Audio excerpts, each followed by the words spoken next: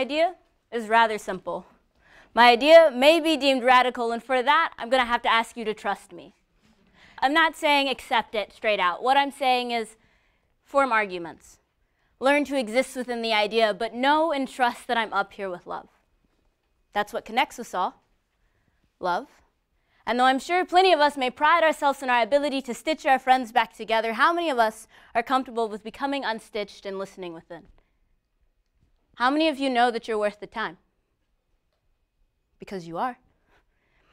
The idea, the notion, the concept of loving yourself fully before loving anyone else is often contested and sometimes called inconsiderate. However, I think it might be necessary. As we inch closer to May, I find some of my friends and myself becoming weighed down by the idea, by tasks that are technically somebody else's. And so we become stressed out and we're worried, and we said that we'd give our all and we don't know what to do. Question. When this happens, if this happens to you, do you reflect? No, I don't mean the rerunning of arguments that you've had, or not even the prepping for arguments that you think you might get into. No, deeper than that. How many of you have sat down and examined the way that you talk to yourself? And is it the same way that you would show up for a friend or a family member? If not, why are you comfortable using those words on yourself? Or rather, are the things that you're involved in that are stressing you out necessary for your desired impact? If not, why are you still involved in them? Is there anything you can do to change? Is there anything you can do to change right now? Because I know that we're all busy people, and I want to ensure that we have time to reflect on these things, we're going to take a little bit of time now. So reflect.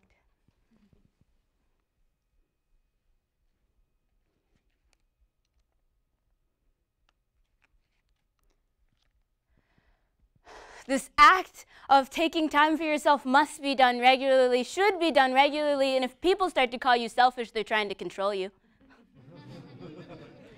Selfish is putting your wants over others' needs. Self-respect is putting your needs over others' wants. And let me tell you, the brain needs a little bit of quiet time so it can grow.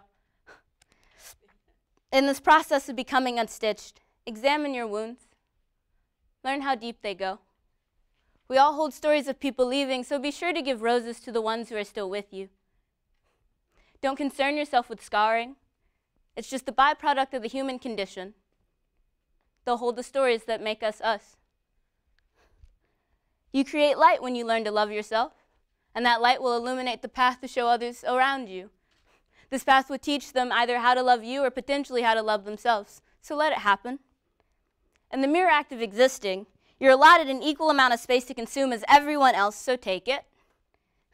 When you learn the ability to look at yourself full picture, and within the context of the Johari window, you begin to play in your arena. And when you learn to look outside of what you know and what you know everyone else knows, you begin to fill out that space. It's almost like if you go to the gym and you regularly weightlift, it's like that protein shake you drink after the weightlifting session. And it helps stitch the muscle fibers back together. And then next week, if done regularly, if done consistently, if done properly, you'll be able to add 5 pounds to your personal record. This growth will take time. Remember that. Along the way, it's okay to stop and smell the roses. It's okay to recognize and to celebrate the progress that you've made. The act of living is an ongoing and ever-changing process, so the act of loving yourself will be an ongoing and ever-changing process, so accept that. I've had a few people in my life who have recently told me that they've changed and they feel lost, and I won't lie, I've said similar phrases, but living is not stagnant, so change is bound to happen.